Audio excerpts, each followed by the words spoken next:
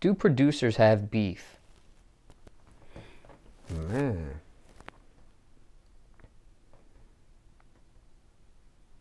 I'm sure they do, bro. I'm sure they do. You got, I guess you may have guys feel like other guys is taking their sound or their style or their swag. Bad deals, collaboration deals.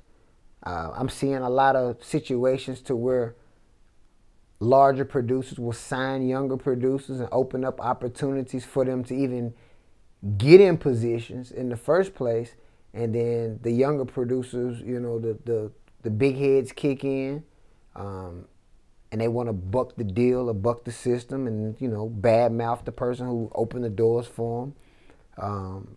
We've heard of those situations here recently. Yeah, I mean, so to answer your question, yeah, it definitely exists.